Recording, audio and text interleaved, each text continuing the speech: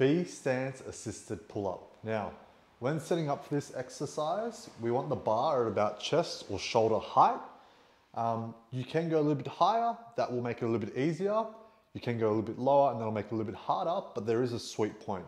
So if you go too high, your feet will be off the ground and it defeats the purpose of this variation. And if you go too low, you won't be able to get full range of motion.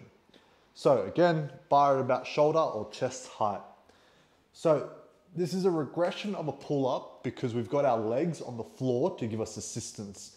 That way they're not acting as dead weight and increasing the intensity of the exercise like what a normal pull-up would be. So before I get into the exercise, one thing you need to really keep in mind from a safety perspective is the line of pull, the position in which you're applying force. Now in this position here, I'm pulling into the rack. The bar literally cannot go anywhere. Whereas if I was to pull from this direction, where there is no support of the rack, and something was to happen, the bar could potentially slip out and slam me right in the face. So that's really, really important that you keep that in mind. Always pull into the rack. That's gonna be the safe position and the bar won't slide or go anywhere. All right, always pull into the rack. So once we've got that out of the way, the setup and safety precaution, execution of the actual exercise. So first things first, you're gonna have a firm grip on the bar, overhand position because it's a pull up. We're gonna go either shoulder grip or just outside, shoulder width or just outside of shoulder width. One leg is gonna be bent, one leg is gonna be straight. My chest is gonna remain vertical and I'm just gonna pull up.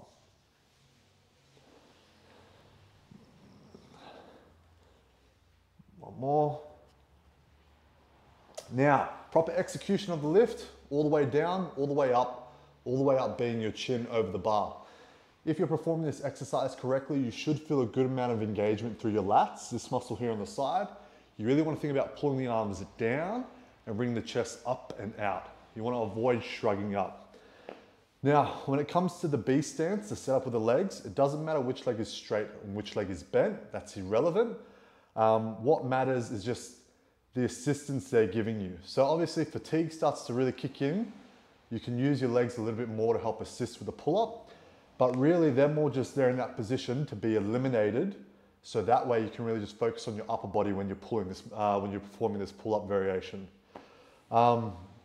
Lastly, a really common mistake that most people will make is that you want to keep this as a pull, not a horizontal pull. So sorry, you want to keep this as a vertical pull, not a horizontal pull. So a common mistake people will make is they'll lift their hips up, the chest will drop, and it'll look like this. You want to aim to keep your torso vertical throughout the entire movement, like that. You want it to mirror what a pull-up would look like.